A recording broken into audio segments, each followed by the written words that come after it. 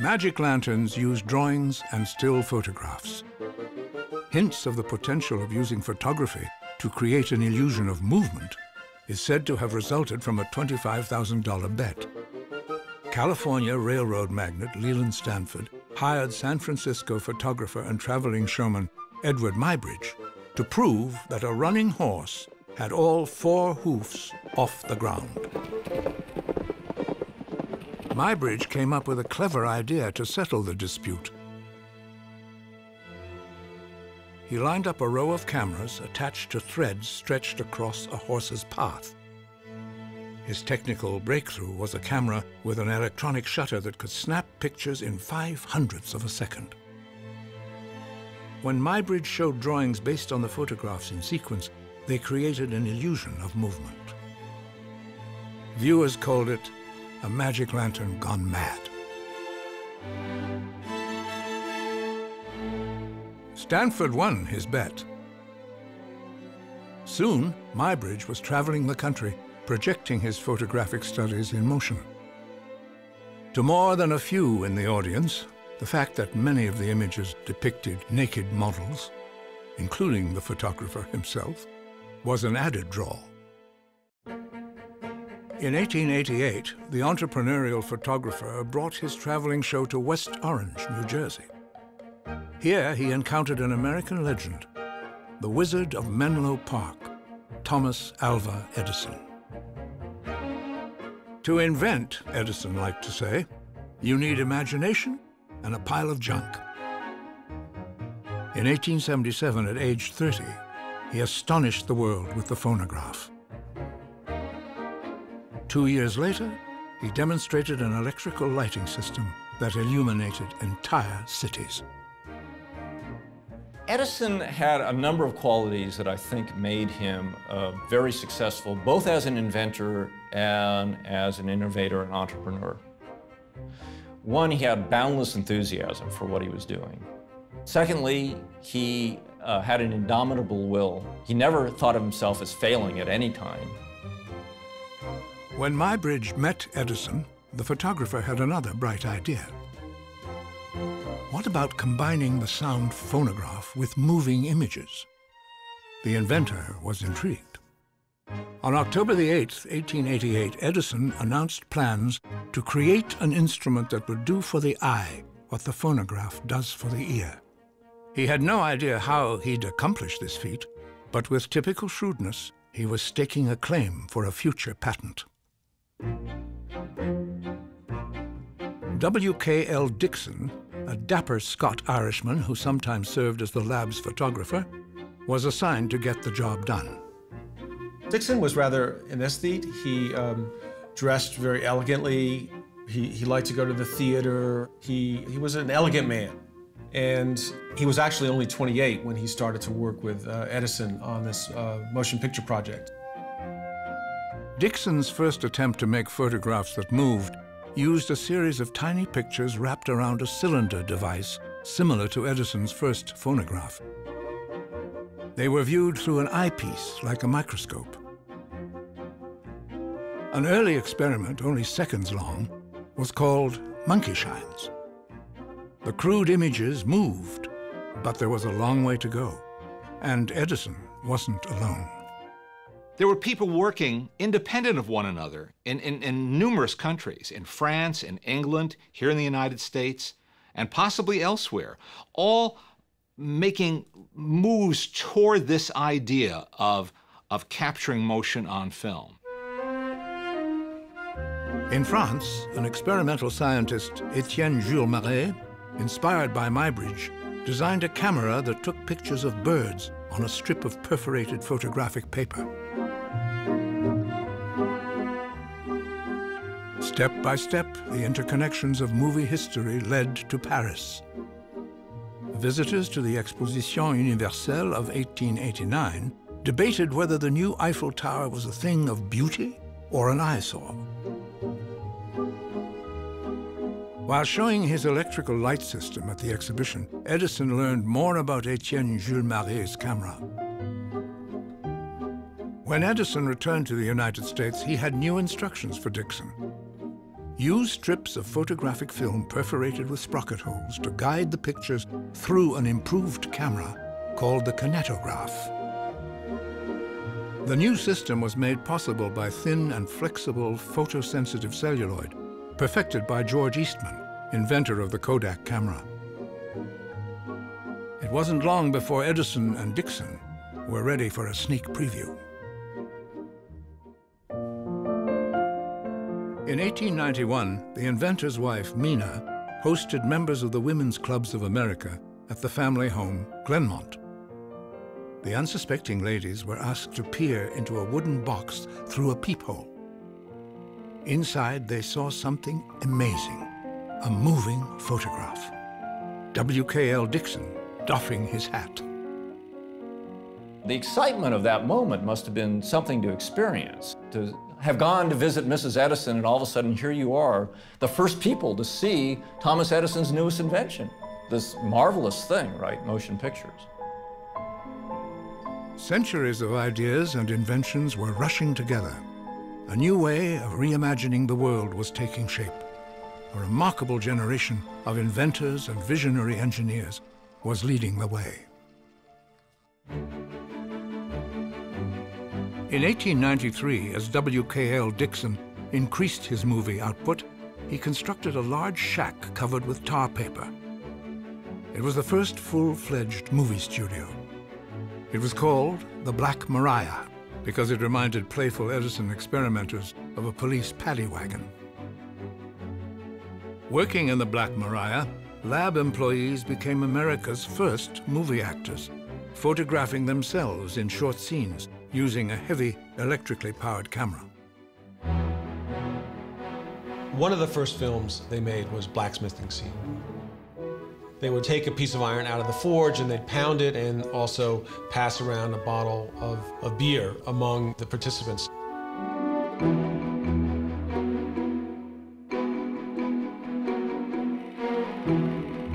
In 1894, Edison and Dickson were finally ready to take their new motion picture machine to the marketplace.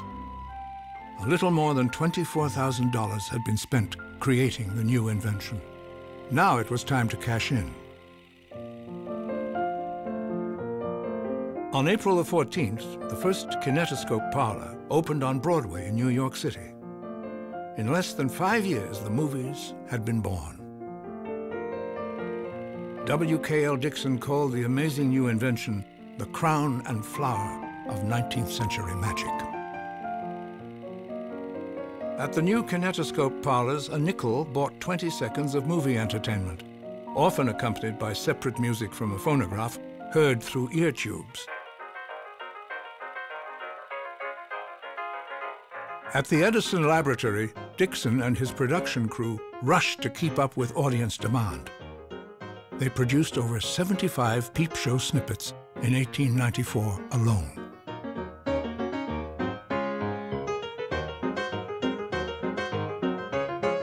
Famous and not so famous performers visited the Black Maria and were captured on film, including young sharpshooter Annie Oakley. Movies were hardly upscale entertainment. The early motion picture audience were people in bars, they were people traveling on trains, just stopping for a moment to view a motion picture to keep themselves amused while they were waiting for the next train. They were put into amusement parlors. This was kind of lower class amusement.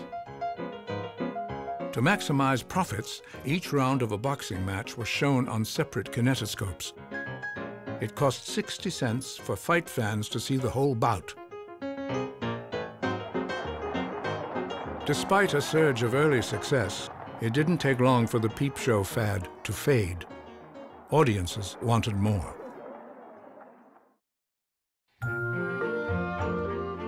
In France, two brothers, Auguste and Louis Lumière, were impressed by the kinetoscope, but they had a better idea. Why couldn't movies be like a moving magic lantern show, projected on a big screen and shown to a large audience, not one person at a time? By 1895, they had their motion picture system, a hand-cranked camera and projector called the cinematograph. The Lumiere brothers' first movie showed workers leaving the family photographic plant. Unlike Edison's bulky electrically driven system, their camera could move freely and capture scenes of everyday life, preserving forever a Lumiere family meal. The Lumieres had their first commercial screening in a Paris cafe in December 1895. They showed 9 short films. The audience was entranced. And it's really from that moment on that you can say that motion pictures have been shown almost continuously, every day, if not every hour of the day from that point onward. A popular early show was a comic scene featuring a boy, a man, and a garden hose.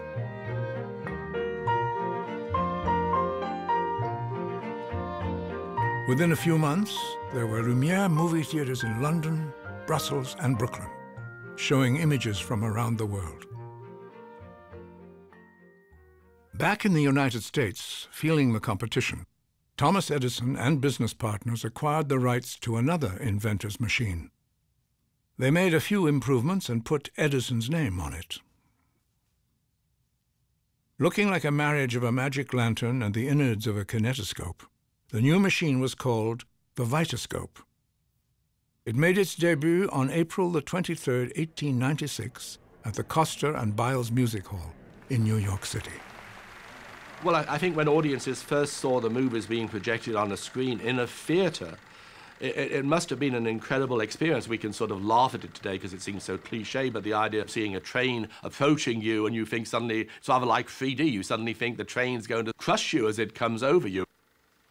It must have been quite impressive, and in a way I don't think we can really understand just how magical and how exciting it was back then. In 1896, in the United States, there was only one place to see projected movies. A year later, there were hundreds across the country. Projected movies were all the rage in America, but innovations from France were still leading the way, and entertainers were replacing engineers.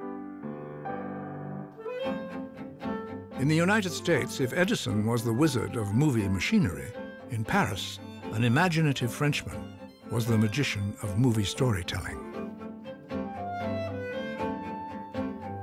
Georges Méliès was a performing magician, and he was also a wonderful artist as well. I love seeing Méliès's films because the direct relationship to magic is so clear, that they're often people producing and performing stage magic effects, but in a different way, things that just weren't possible at the time on stage. So he expands the ideas of stage performers in a very pleasant way, and it's great fun to watch. It's great fun to watch his inventiveness.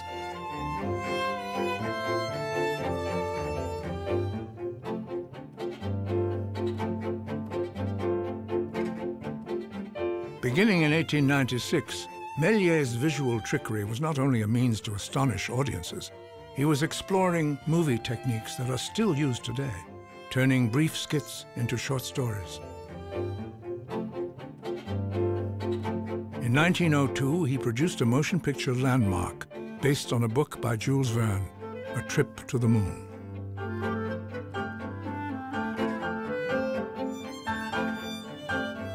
I think Méliès was a truly original character. He was getting some ideas from the productions of the day, from the magic theaters that he himself was heir to. But I think a lot of it was just clear insight, creative genius.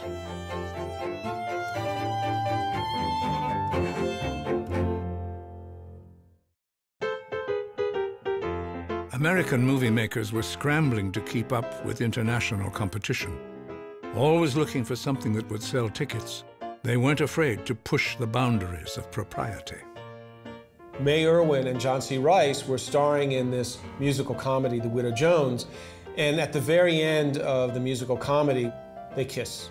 And someone had the idea of, why don't we put it on the screen?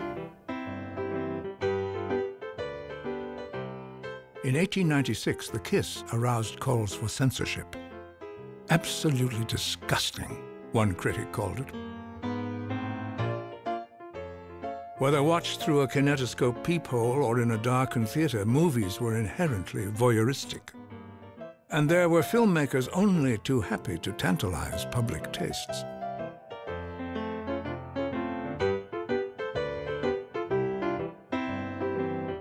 Not only men, but also inquisitive women could ogle vaudeville strongman Eugene Sandow, flexing his muscles.